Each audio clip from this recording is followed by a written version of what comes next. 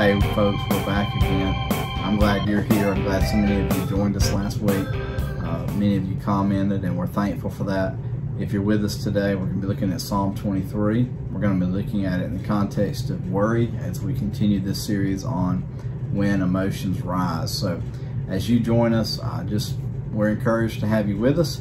And if it's an encouragement to you, we ask that you share it and encourage others with it as well. So Christy's going to kick us off as we get started looking at Psalm 23.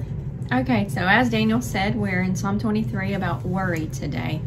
Overcoming worry is how the writer pointed it out today. And the point of the lesson is that God's presence provides a way out of worry.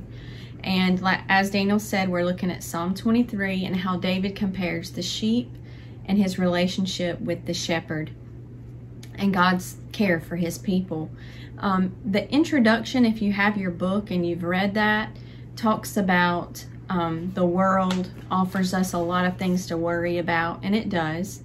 Terrorism, global tensions, economy, politics, etc. And then we also face many worries in our own lives, within our families, our health, our job security, retirement, things like that that's more tangible to us. We all know that we're not supposed to worry, and one reason we're not supposed to worry is it's not good for our health. According to the National Institutes of Health, chronic stress and worry lead to weakened immune systems, high blood pressure, ulcers, backaches, headaches, all those things that you contribute to worry definitely makes a difference on your physical body. And as we look at Psalm 23, we're going to see how that just having God's presence with us all day long, every day, will help us with our worry and help us not to worry so much. All right, so I'm going to start out. I'm going to read Psalm 23, the first three verses. They're familiar verses to many of you. And we're reading the Christian Standard Bible produced by Lifeway. So if the words are a little bit different for you, that's where we're getting it from. The Lord is my shepherd. I have what I need. He lets me lie down in green pastures. He leads me beside quiet waters. He renews my life. He leads me along the right paths for his name's sake. Okay, so Psalm 23 talks about the sheep and the shepherds. And the sheep, I don't know of any mascots for any football teams that are sheep. Now, maybe a ram is the closest thing, and that's definitely not even a sheep. Because sheep are stupid. They're weak creatures, and they can't survive on their own. So we wouldn't want to use them as a mascot fighting really hard for our team. So David wrote this psalm because he was a shepherd. We don't know if he wrote it as he was shepherding, probably looking back, as the several commentaries have said, with he was a king, kind of looking back on his life as a shepherd. But we know that he had a personal relationship with his sheep because he was a shepherd, and that's what shepherds do. And he cherished his sheep just like any shepherd would, and probably, well, actually we know that he risked his life for his sheep, because now we can read it in scripture that he fought off a bear and a lion just to protect his sheep. And then we'll look at how this psalm correlates with Jesus being our good shepherd, and that's found in John chapter 10 verses 11 to 15. I'm going to read that to you real quick.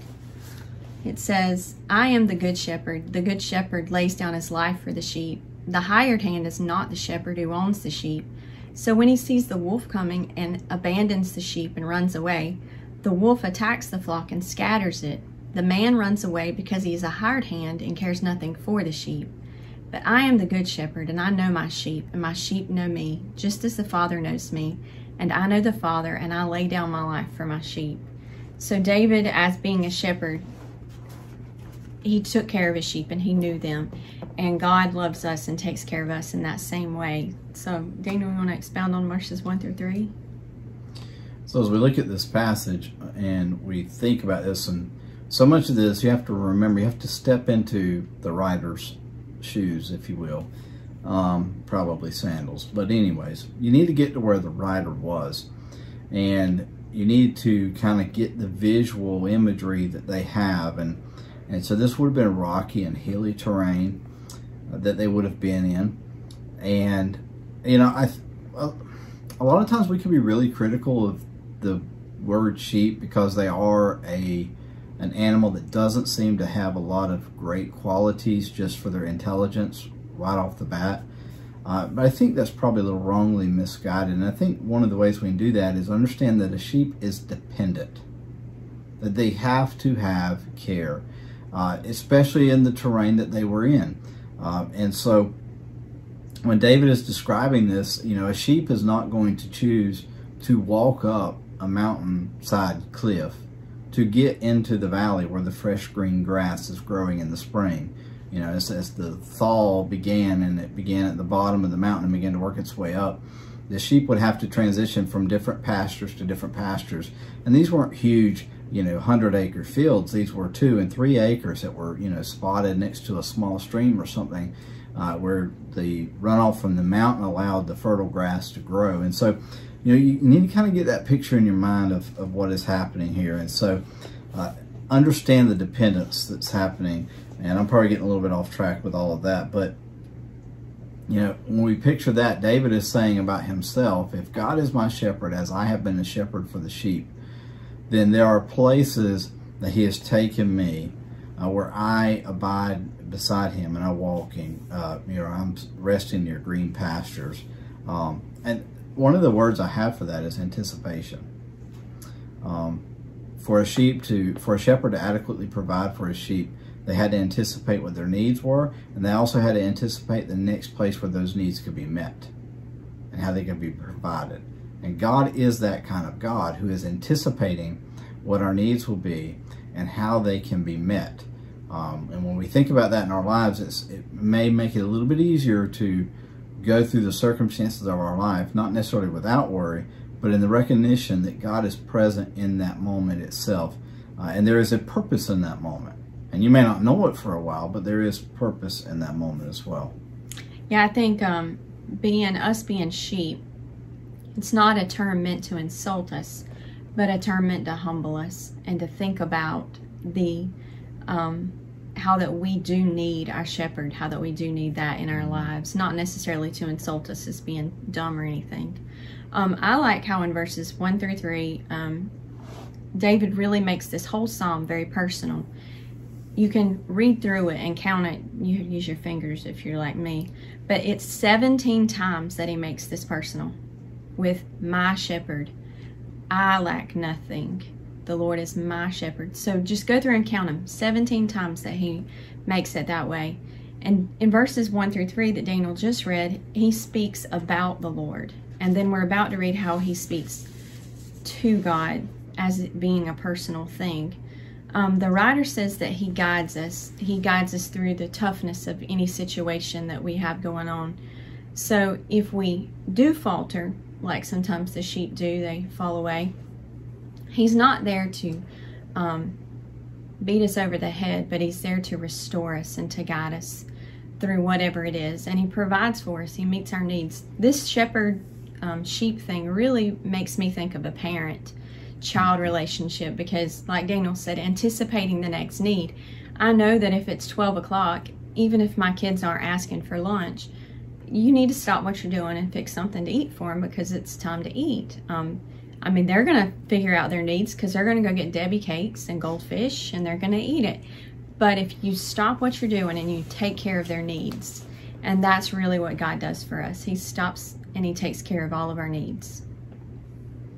Yeah, and that's, you know, the illustration she just used there of the kids is really insightful, because just as they would probably choose Little Debbie over a sandwich, you know, with peanut butter in it with the protein and those sorts of things, so too in our lives, we will choose. I mean, a sheep is going to choose, right? The reality of it, though, is they're not going to choose the difficult to obtain the good. And that picture is kind of finalized there in verse 3, where it says, he leads me along the right paths for his name's sake.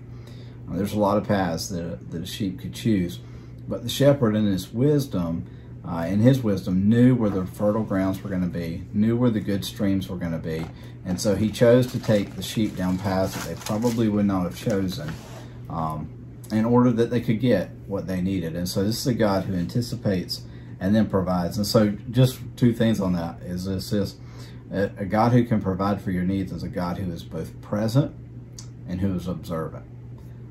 So he's present, and he is able to see and acknowledge what is happening in our lives. And 2, look where he guides us. I think it's verse 3. It says, he restores my soul. He guides me in the paths of righteousness for his name's sake. And then in verse 2, it talks about green pastures and quiet waters. He leads us to relief. It's not just, okay, well, let me fix it this way and give you this. He offers us specific relief from whatever it is that we're going through. And before we transition to the next point, I would just challenge us in that, because a lot of times we see relief as a material situation, as having, our finances at whatever level we think they should be. We see relief as a relational thing, as, relationship with this person is correct and good, or with this person or whatever. But I will promise you that if you go through history and you read the stories of God's people, including the one who wrote this story right here, that they will tell you that the assurance of God's presence will accompany us in every situation and circumstance, even when the circumstances are horribly wrong. And just a quick thought on that, David, how in the world did David refuse to kill Saul when Saul was in the cave with him? There's no sane person in the world that would refuse that opportunity, except for the fact that he was assured that God was present with him. And as such, he did not have to take the matter into his own hand. So, and then we're going to look at how he contrasts that in the next section here if we're ready to move there. Okay. Right, do you want to read another book? Okay. I got it. Even when I go through the darkest valley, I fear no danger, for you are with me. Your rod and your staff, they comfort me. You prepare a table before me in the presence of my enemies. You anoint my head with oil. My cup overflows. So here we see a shift. We've talked about the Lord, and now we're talking to the Lord. We're crying out to him, as David did. So our worries that we might have sometimes actually become a reality. The retirement issue might actually be a reality. The loss of a job, the loss of someone very dear to you might actually happen. The things that we've just worried about, even broken relationships. But God's presence makes all the difference in the world. As our shepherd, he protects us. Not protects us from all of this, but he protects us through everything. And in verse 4, he talks about walking through the darkest valley and how he fears no danger. And you are with me. David had learned, this is one of the writer's quotes here, David had learned not to feel terrorized by either calamity or the treachery of an evil man. And that was just very much spoke volumes to me. He knew the Lord's presence because he had experienced the Lord's presence and his comfort. And so he gives two pictures here, two things. And once again, to catch yourself in the imagery of the moment. The staff would have been a long rod, would have been a long stick. More than likely, it would have been bent at the end. And that we may talk about that in just a minute. But it would have been bent at the end to allow for maneuvering of sheep, essentially.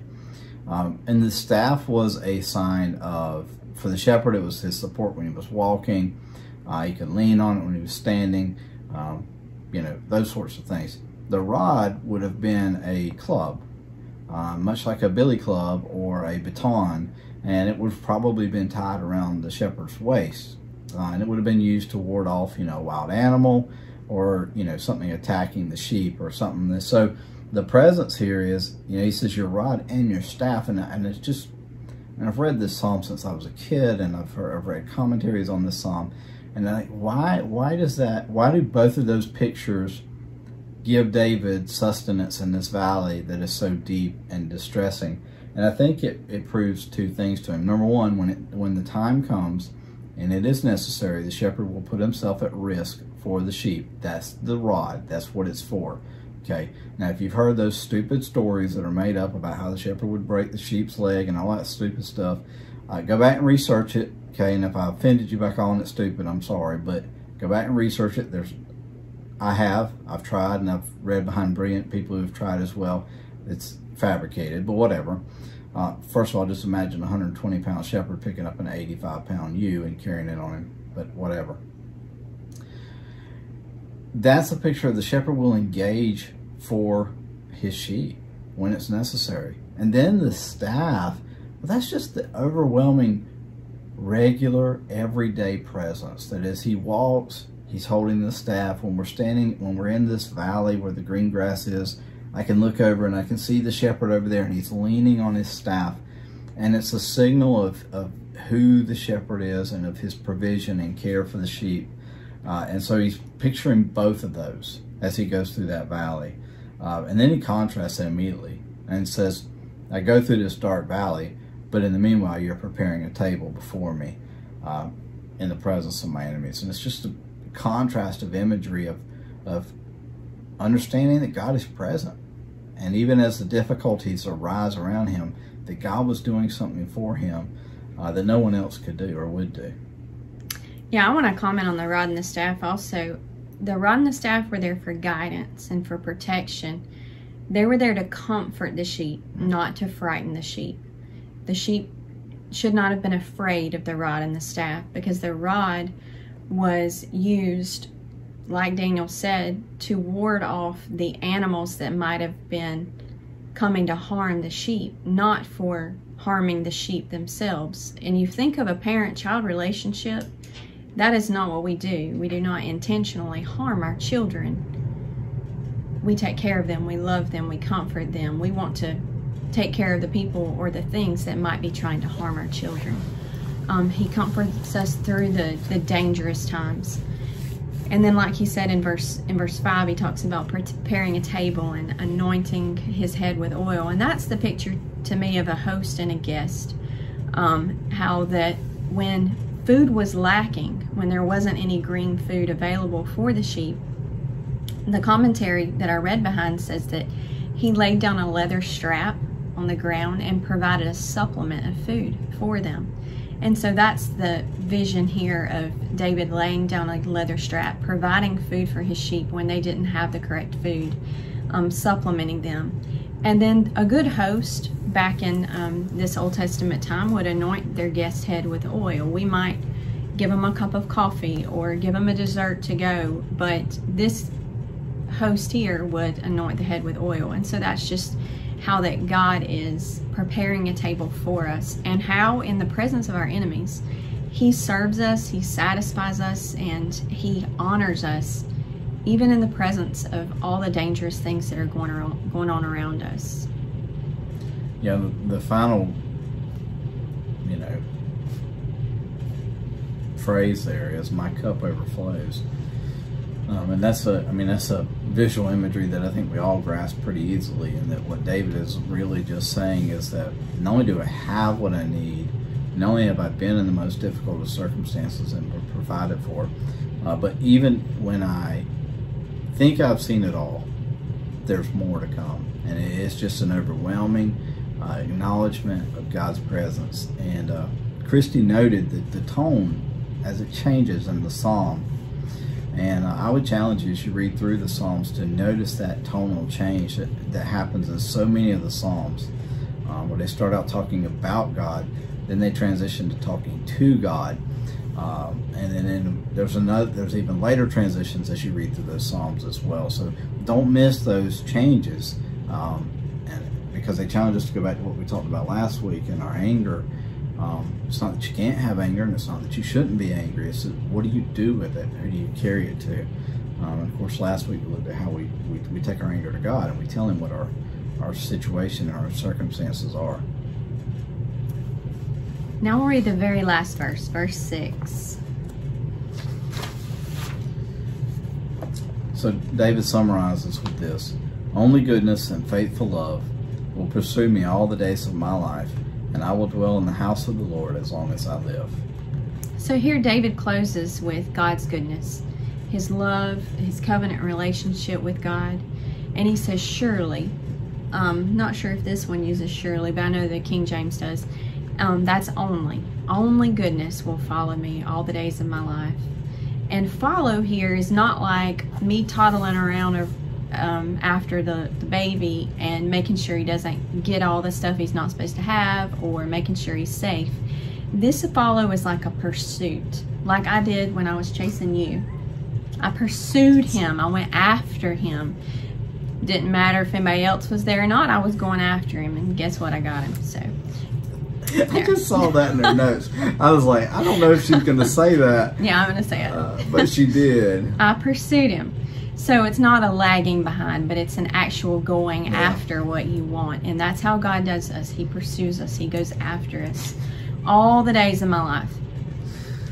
So the writer wrote this, and I want to read it. It says, it's not a place, but the vitality of a relationship with the Lord that transforms the individual.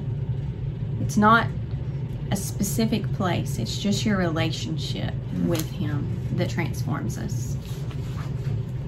Yeah. I'm glad she read that quote because it reminded me of something that I wrote at the beginning. The presence of God cannot be fabricated. And what I mean by that is you can't make up God's presence because it doesn't have a certain set of parameters. It doesn't have a specific set of circumstances. Like, in other words, God can only be present when we've done A, B, C, D, or E, F, G. Because like she was just saying, is that God's presence is in a relationship.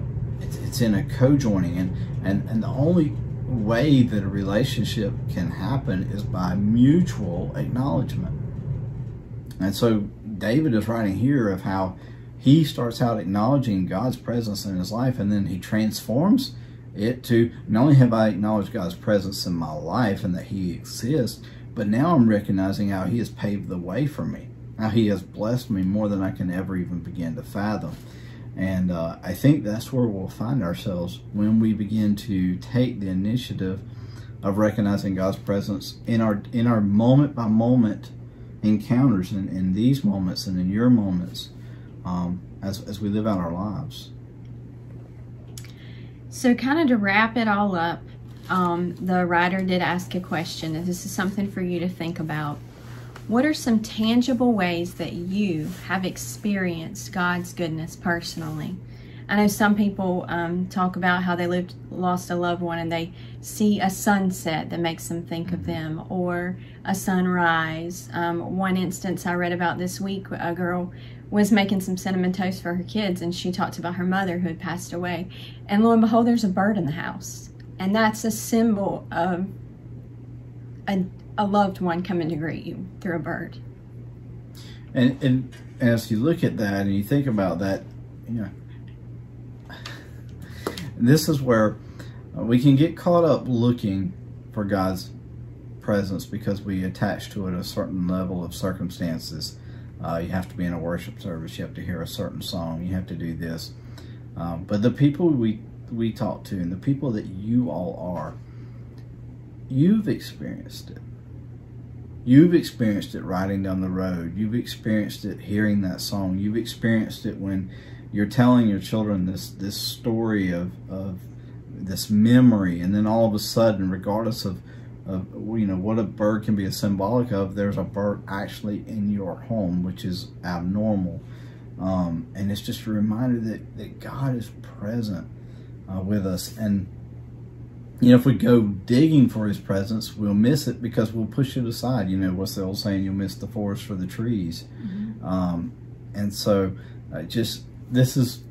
David is, if you were to write this in your language, your 21st century language, with whatever job you have, with whatever way you fill your time, you would use regular language that would describe how you saw and experienced God's presence. You know, if you're a nurse, you work in the medical field, it would have that imagery. If you're a teacher, it would have that imagery.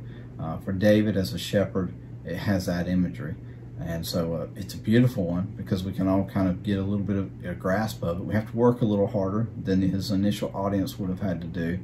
But if you go and read, and Christy was noting this as we started the lesson, as she and I were talking about it, but if you go and read of these, there's areas of the world where shepherding still happens this same way, okay, and it still happens in this same type of format. And some of those areas are the very areas where David would have potentially been doing this, where small flocks of sheep are being raised, and they are being cared for by a shepherd, and they going up in the hills and coming down from the hills, and those things that would be dangerous to a sheep and that they would not choose on their own, but yet the shepherd does it for them and for their supply.